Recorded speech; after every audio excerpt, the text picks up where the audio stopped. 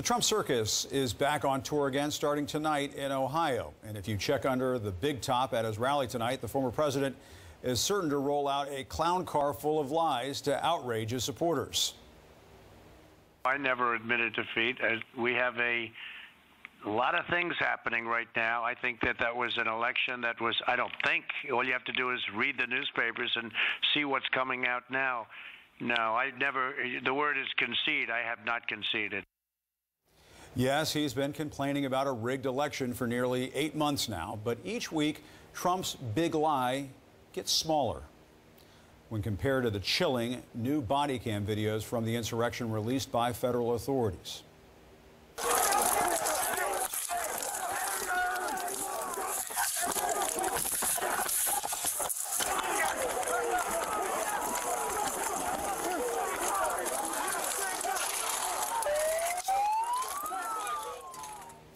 And the big lie just gets more sad when you consider Trump has bought into the insanity that he'll be reinstated in August. Sending out an email this week, have you seen this? Vowing he'll be back in 2024 or before. Or before? That's a nod to Mike Lindell, the MyPillow guy, who claims he came up with this bogus August timeline. But this week, Lindell told me Trump's summer reinstatement could slide a bit. Yes, you see, Lindell says he'll reveal his findings at what he calls a symposium in August. Then he says the Supreme Court will have no choice but to throw out the 2020 election and make Trump president again.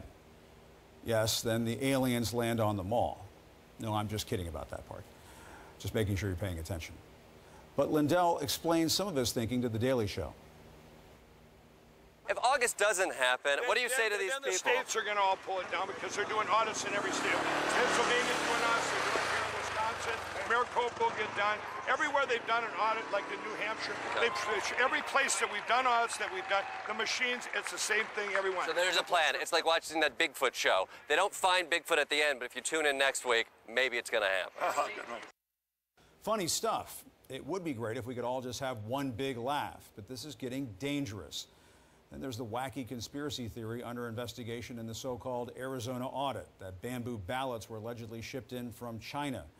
Take a listen to what one host on the Trump propaganda network OAN said just the other day. When all the dust settles from the audit in Arizona and the potential audits in Georgia, Michigan, Pennsylvania, Nevada, and Wisconsin, what happens to all these people who were responsible for overthrowing the election? What are the consequences for traitors who meddled with our sacred democratic process and tried to steal power by taking away the voices of the American people?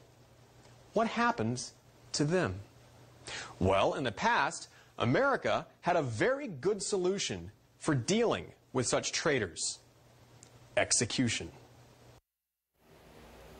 Executions. He said it so calmly. Now, that same host claims he was only discussing a legal process and wasn't calling for any executions. But just in case the big lie and the bamboo ballots that they think came from China don't pan out for the former president, the same cast of characters on the far right have been warming up their latest circus sideshow, something called critical race theory. And let me tell you right now, critical race theory is bigoted, it is a lie, and it is every bit as racist as the Klansmen in white sheets. Critical race theory. They are propagandizing to our children. They are turning our children away from faith. Unfortunately, critical race theory is a lie. It makes Americans hate each other. It's a tragedy in that way. Now, don't be fooled. Critical race theory is an approach to understanding our society about looking at the racism that has shaped our past and how it still exists in our institutions. But just look at what all of the manufactured outrage over this theory has created. Shame on you!